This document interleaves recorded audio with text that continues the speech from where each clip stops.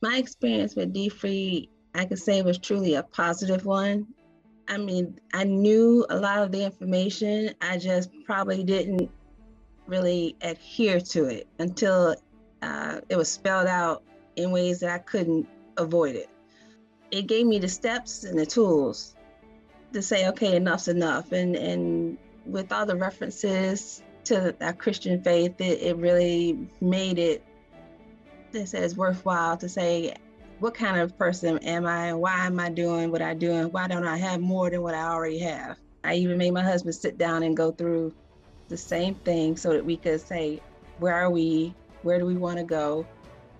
Where do we want to be in the future? And I still had two of our kids that we were trying to save to also put through school.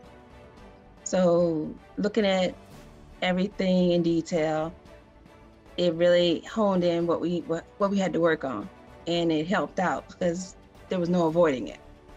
I've always put down to a budget. I think what it wasn't really a budget. It was, this is what the expenses are, but I never really tied in expenses and income.